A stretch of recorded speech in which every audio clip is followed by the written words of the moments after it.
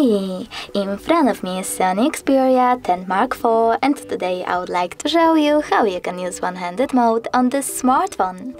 Start by opening settings and scrolling down.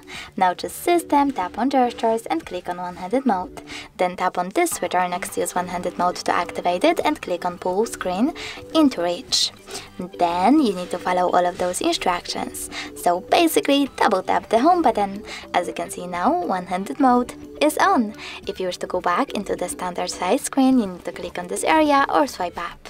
If you wish to, you can always tap on this switcher next to one-handed mode shortcut as well. Tap on OK and use one-handed mode by tapping on the shortcut over here. If you wish to turn off one-handed mode completely though, tap on this switcher again.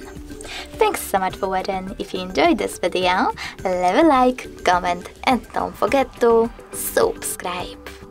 Bye!